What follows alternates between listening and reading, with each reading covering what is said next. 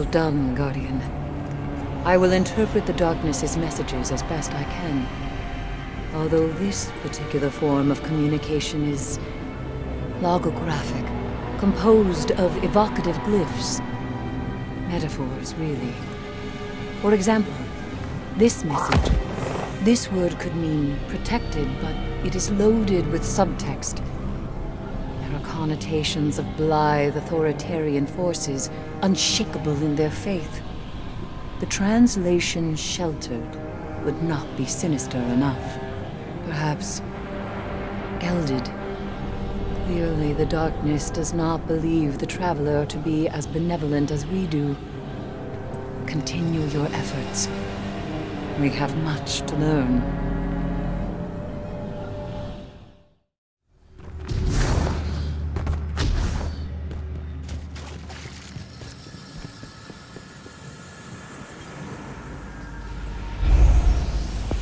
This is a simple message. Eggshell. The term carries all the impermanence and fragility you would expect. The darkness sees the Traveler as something keeping us isolated from the outside world.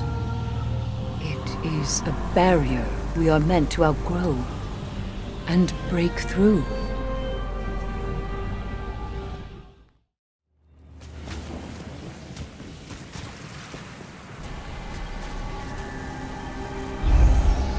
This construction is white. Not like the color, but the absence of color. An indistinct void, overexposed sameness of a thing long dead. The white of bleached bone. Of the Traveler.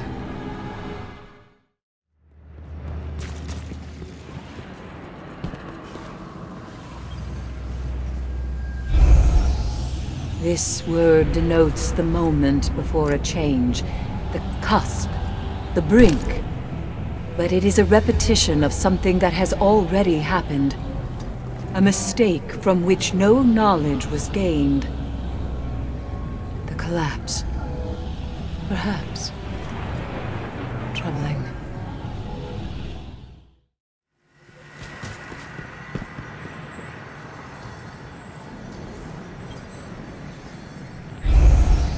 Interesting. This phrasing is directed at an equal. The message here is gift. Something offered. In an outstretched hand.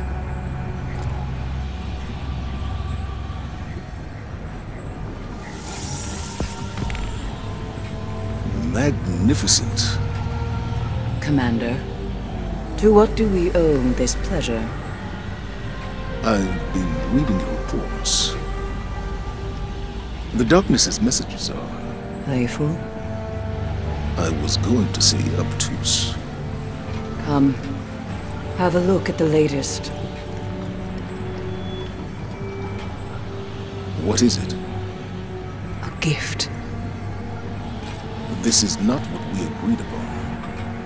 I don't remember agreeing to anything. You're playing a dangerous game. Good thing you're a dangerous woman. The messages you've decrypted have proved invaluable. Now we know how our enemy thinks. Tell me, what if the pyramids intend to exploit our curiosity? We wield their gift against them. And if it proves unwieldy? Then it will be surrendered to the Vanguard for containment. And what of the Hive? Savathun will not confront us directly. It is not her way. She thinks too much of herself. And too little of others. Thank you. I look forward to your next report. The drifters are... lacking.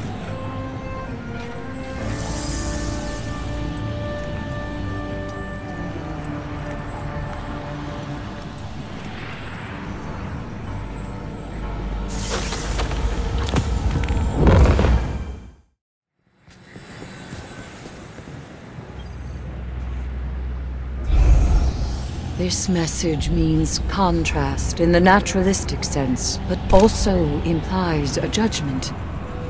Humanity assigns moral meaning to change, interpreting it as for better or for worse.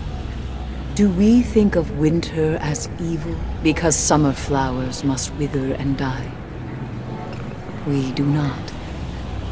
And the darkness asks us why.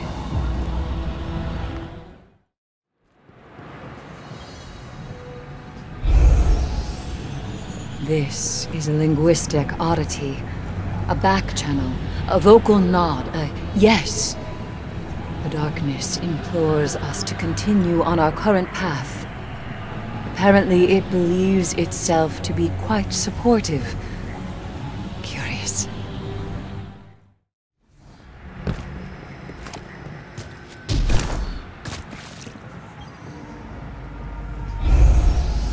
This word is bound to creation, but presented here as falsehood. Something like unborn. We say guardians are rebirthed by light, but I do sometimes wonder. The choice to live again was not our own.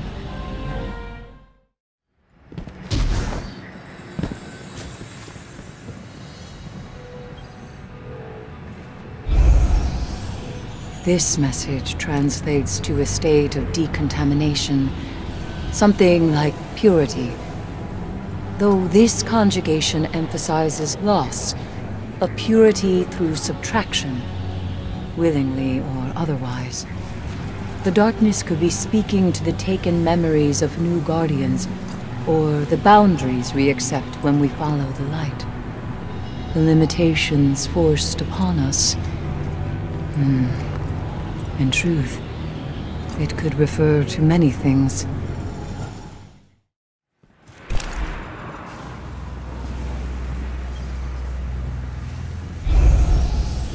This is a term for action born out of supreme conviction.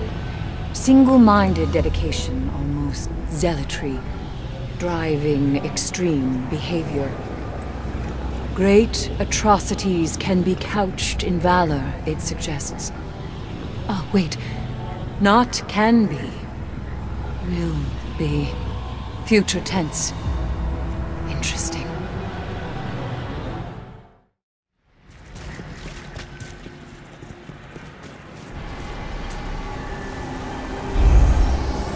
This message isn't directed at us. One translation might be petulant. The equivalent of a condescending wave of its hand or a wagged finger, like a parent rebukes a stubborn child. I think this might be meant for Savathun.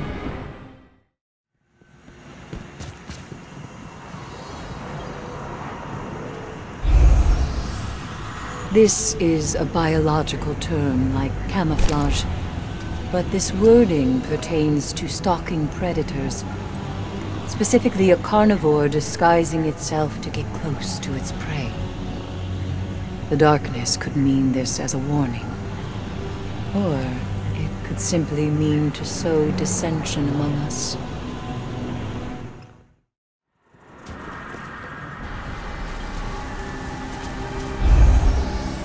This message denotes a continued, inevitable movement.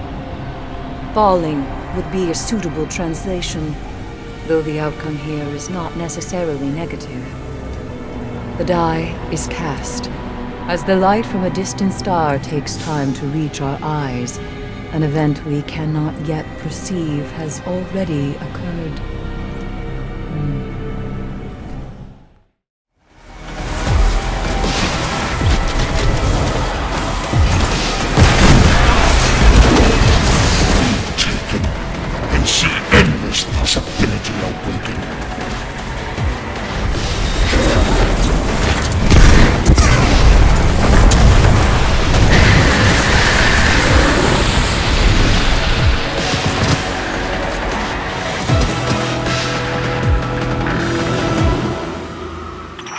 Eris is an abomination. His name stricken from the world's grave. You've done well to purge his stain from this failing court. Why would Savathun work with him? With... Nokris is an exploited outcast little light. A necromancer. Though I'm sure the Taken Queen saw value in his craft. Death rituals to buck the worm's game. I dare not wonder how she meant to wield that knowledge. We shouldn't dwell on it, you know. He's not coming back from that. Good riddance. Savathun's haze has diminished considerably, though not completely. She's still out there, hiding. And I hope she saw what became of her brood. Hold still. I will fetch you.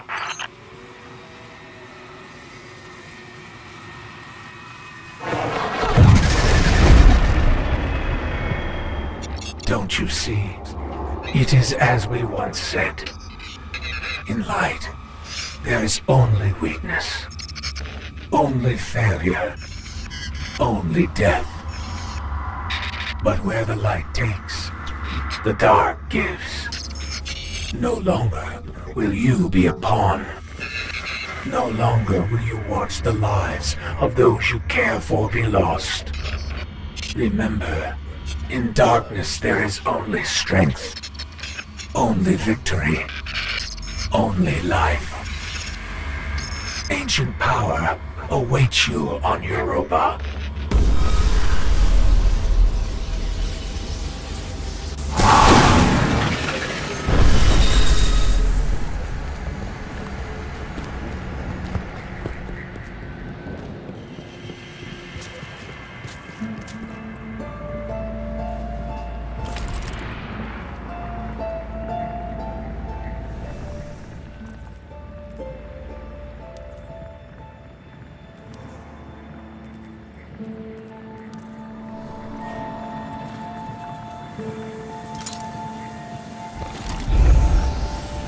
This transmission can be translated as contact.